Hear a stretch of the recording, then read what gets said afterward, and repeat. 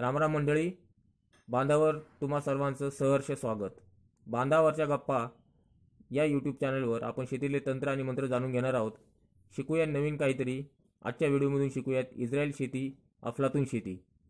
चिमुकल्या देशांनी शेती या क्षेत्रामध्ये कसं अग्रगण्य नाव कमवलेलं आहे, अग्रगण्य स्थान कमवलेलं आहे आणि जगाला बरेच धडे, बरीच शिकवण या छोट्याशा देशांनी दिलेली आहे। पाण्याचा वापर कसा करावा, प्रत्येक थेंबाचा कसा वापर करावा आणि प्रत्येक थेंबातून कसं चांगलं पीक घ्यावं, अशा बऱ्याच गोष्टी या देशाने जगाला शिकवलेल्या आहेत। या देशाबद्दल थोडक्यात माहिती घेऊयात आणि यांची शेती करण्याची पद्धत याबद्दलही थोडक्यात या व्हिडिओमधून माहिती घेऊयात। व्हिडिओ शेवटपर्यंत पहा मंडळी। तर मंडळी, इस्रायल या देशाची लोकसंख्या जर पाहायला गेलं 80 लाख एवढी आहे फक्त। आपल्या मुंबईपेक्षा हा देश छोटा पडेल लोकसंख्येच्या बाबतीत पाहायला गेलं तर। आणि एवढी कमी लोकसंख्या असूनही हा देश शेती उत्पादन आणि शेती अवजारे या बाबतीमध्ये अग्रगण्य देशात सामील आहे। कृषी क्षेत्रातील अत्युच्च तंत्रज्ञान येथील शास्त्रज्ञांनी विकसित केलं आहे। शेतीमध्ये नवनवीन प्रयोग तसेच नवनवीन अवजारे विकसित करण्याचा ध्यास या देशातील लोकांनी घेतलेला आहे। प्रगत तंत्रज्ञानाच्या जोरावर काटेकोरपणे शेती व प्लास्टिक कल्चरचा वापर करून इस्रायल देश जगातील एक महत्त्वाची यशोगाथा बनलेला आहे। जगातील अन्न उत्पादनात भारताचा वाटा पाहायला गेलं तर 12% आहे आणि हा 12% जरी अन्न उत्पादनामध्ये भारताचा वाटा असला तरी जेमतेम 2% उत्पादनावर आपल्याकडे प्रक्रिया केली जाते। उत्पादन, प्रक्रिया, काढणी पश्चातचं तंत्रज्ञान, साठवणूक आदी क्षेत्र भारतामध्ये गुंतवणुकीसाठी उपयुक्त आहेत। इस्रायलमधील पोल्ट्री उद्योग आज जगात सर्वोत्तम आहे। आपल्याकडील शेतकरी बंधूंनी शेतीला जोडधंदा म्हणून इस्रायलच्या पोल्ट्रीचे अनुकरण जर केले तर निश्चितच शेतकरी बांधवांची प्रगती होईल। 2 पैसे त्यांच्या हातामध्ये शिल्लकचे नक्कीच पडणार आहेत।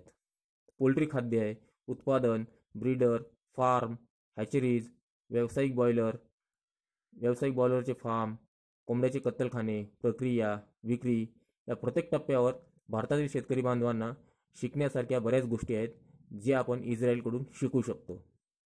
पाण्याचा प्रत्येक थेंब कसा वापरायचा याची शिकवण इस्रायलने जगाला दिली आहे। मत्स्य उत्पादनातही या देशाने कमाल करून दाखवली। आधुनिक तंत्रज्ञान वापरून सागरी व गोड पाण्यातील मत्स्य शेतीचे नवीन मापदंड उभे केले आणि जगाच्या समोर सांगितलंय की अशी सुद्धा शेती केली जाऊ शकते। तर सूक्ष्म सिंचन हा तर इस्रायल शेतीचा एक आत्मा आहे। तर इस्रायल सारख्या छोट्या देशाने संपूर्ण जगाला सूक्ष्म सिंचनाचे वरदान दिले आहे आणि इस्रायल जर पाहायला गेलं तर 50%हून अधिक भाग हा वाळवंटी आहे। इस्रायलमध्ये पाणी ही राष्ट्रीय संपत्ती आहे। मालकीच्या शेतजमिनीखालील पाण्यावरही तुमचा हक्क राहत नाही। तर राष्ट्रीय संपत्ती म्हटली की देशातील प्रत्येक नागरिकाला पाण्याचा समान दरामध्ये पुरवण्यासाठी सरकार बांधील असतं। याचा फायदा असा झाला की आज इस्रायलमध्ये सर्वांना 24 तास पाणी पुरवठा होतो। तुम्हाला ऊस किंवा कापूस पिकवायचा आहे तर तुम्हाला स्वातंत्र्य आहे, पण पाण्याचे दर बघता ही पिकं किफायतशीर ठरत नसल्याने शेतकरी पाण्याचा प्रत्येक थेंबाचा कार्यक्षमतेने वापर होणाऱ्या पिकांकडे जास्त लक्ष देतात, त्या पिकांकडे ज्यांचा जास्त भर आहे। कमी प्रक्रिया केलेले पाणी फुलांच्या किंवा तत्सम शेतीसाठी वापरल्यास त्याचे कमी पैसे मोजावे लागतात। आज इस्रायल पाण्याच्या बाबतीमध्ये स्वयंपूर्ण देश असून शेजारी देशांना पाणी निर्यात देखील करतोय। तसेच पाण्यात विरघळणाऱ्या खतांचा इस्रायल मोठ्या प्रमाणामध्ये वापर करतोय आणि तसे ही जी खते आहेत ती ठिबक सिंचनाच्या द्वारे शेतीला दिली जातात।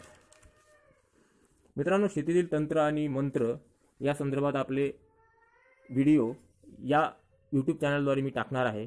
तुम्हाला भविष्यातही असेच तंत्र आणि मंत्र, अशाच यशोगाथा तुम्हाला या यूट्यूब चॅनलवर पाहायला मिळणार आहेत। जशी या व्हिडिओमध्ये आपण इस्रायलबद्दल जाणून घेतोय आणि त्यांच्या पद्धतीबद्दल जाणून घेतोय, तसेच पद्धतीचे व्हिडिओ या यूट्यूब चॅनलवर तुम्हाला भविष्यात पाहायला मिळणार आहेत। मित्रांनो, ऊसाची लागवड जशी आपण करतो तशी इस्रायल करत नाही। जसे या पिक्चरमध्ये तुम्ही पाहताय, जशी ऊसाचे पेरं लावलेले आहेत तशा पद्धतीने गुच्छ टाईपमध्ये ऊसाची शेती करणे हे देखील इस्रायलने देशाला शिकवलेले आहे। याचे देखील धडे इस्रायलने इतर देशांना दिलेले आहेत। पाण्याचा वापर तसेच अतिउच्च तंत्रज्ञान याची सांगड घालून कमी क्षेत्रामध्ये कमी मेहनतीमध्ये कशी शेती करायची हे देखील इस्रायलने सांगितले। तसंच ऑर्गॅनिक शेती जी म्हणतो आपण, सेंद्रिय पद्धतीने शेती, याचे देखील धडे इस्रायलने पूर्ण जगाला दिलेले आहेत। मित्रांनो, बांधावरच्या गप्पा या यूट्यूब चॅनलवर असेच व्हिडिओ पाहणार आहोत. सीताफळ, पेरू, शेवगा इस्रायल पद्धतीने कसा लावायचा पुढील व्हिडिओमध्ये पाहूयात.